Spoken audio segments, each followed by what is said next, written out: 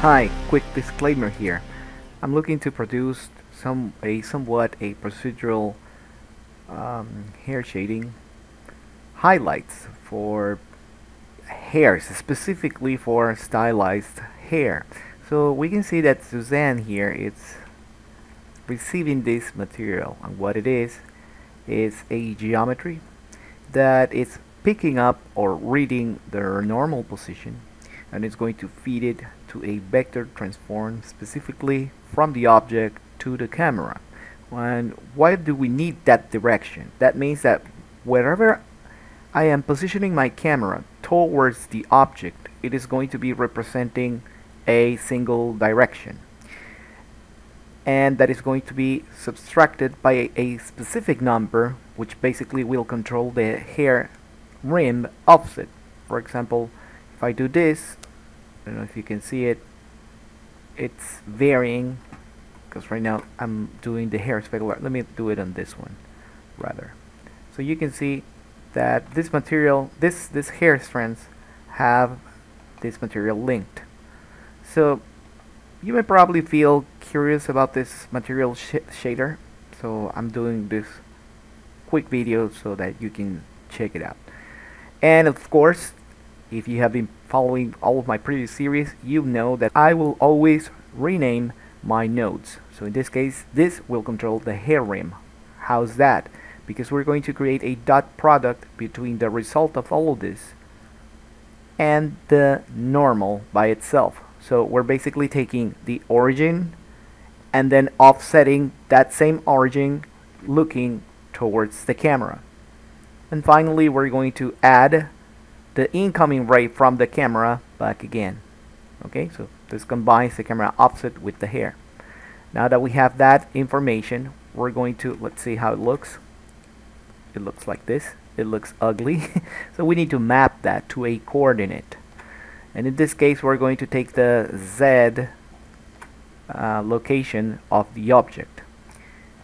And we're also going to add an extra value here, and then we're finally going to project a sphere. So basically what we're doing here in this setup right here, I don't know if you can see it, probably there, it's that I'm picking up the object's normals, projecting it to the camera, creating a dot product, which is a cross combination or multiplication of the vector by these two values that I have here, the camera and the normal, after the result of the coordinate for this rim. And we're using it specifically for the Z. That, how do I know it's Z? Because you can see right here Z, it's pointing up, so that's what I want. I don't want it to go left or right. It says right here that Z is up, blue, so that's what I'm taking. That's the coordinate that I'm taking. And finally, I'm adding an extra offset for that, so that I don't have to go back all the way over here. If I created my original rim, then I can just take this value and add it up, or lower it so that the hair highlight will slide, as you can see there. And where it's going to happen, it's going to be using this gradient sphere, this quadratic sphere, because my interest is that you can see it all around the object. But as you notice, there is only a certain part of the object that is doing this, and we also have this. I'm getting this result because I decided to take the texture coordinates from the UVs, which I should not, but I should rather go to generate, and from there on I can really see the effect that I was going after, and that is that the specific hair, the rim light hair, the specular hair highlight will be controlled now by this gradient. Look at that. When you continue to move this with this combination, in this case subtraction, I'm subtracting the original result of everything minus the generated coordinate, and I use this color ramp to make it thick or thin. So yeah, this guy, this monkey, this is sand monkey, looks like Captain Levi from Attack on Titan. I don't know why, but it just so happens to look like that. Anyways, let's this place. Let's move. Let's slide it. Let me call this the offset slider. Alright, there we go. Offset slider operation, which basically, like I mentioned before, just adds the value to the set. So if set is down here and then I add it with a math node, it's going to add all the way up here. And if you want to do other things, you can come here and manipulate that, because this controls the hair rim. It's pretty self-explanatory. So yes, this is experiment. This is an experiment. This is how I usually experiment and deal with these things. Maybe if you want to see the direct result, maybe we should do this just like that. So what's next? I will try to introduce noise, specifically some areas that will mask that noise, and that's it. But here you go. This is the basic tree. You can check it out right there. Here we go. Vector, object to camera, do this offset, make a dot product, combine it with the hair incoming ray from the camera, put that into the Z location or the Z coordinate, and then do a math operation to slide it or to offset it. Finally project that into a gradient, and that gradient can go straight out to the sphere. Whenever you have this kind of combination, you can always select everything here, and then Shift P, and then do a basic rim light. Yeah, I missed spaces. Anyways, and why do I want to show you this? And there's a previous. This was not rehearsed. Why do I want to show you this? Because I've noticed that doing nodes, it's exactly like learning languages. When you learn languages, you need to first know the structure of the grammar. So in grammar, you always have the subject. I'm sorry, but I'm writing on my tablet. Oh, I'm sorry, with a mouse. You have the subject. Probably it will not be like this for most of the cultures, but generally, if you want to learn new languages, you will start with the subject. You will use a verb, and then finally you'll have what is called the predicate, or in our case,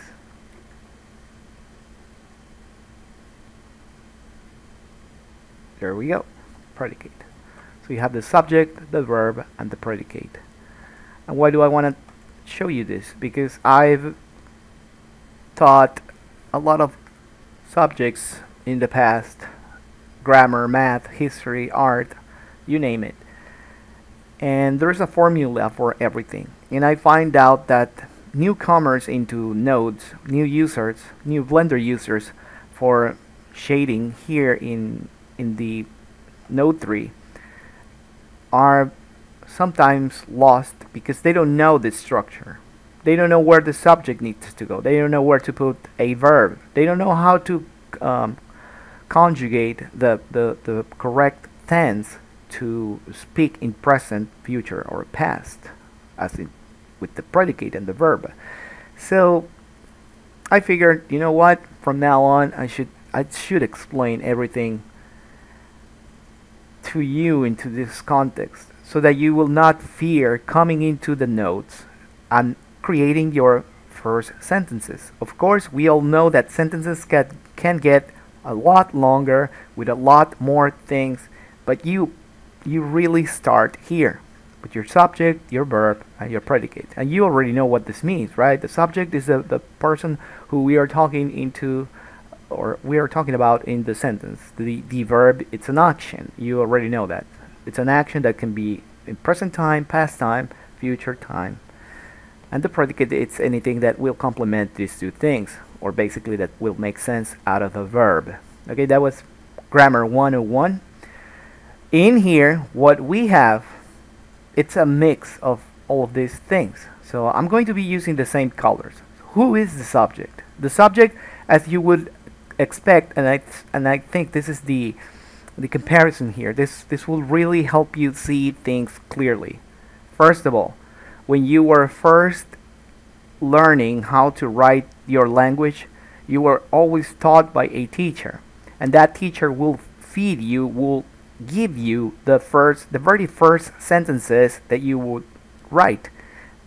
Even though they were very basic, you would acquire that knowledge, you would acquire that method of thinking from that teacher, right?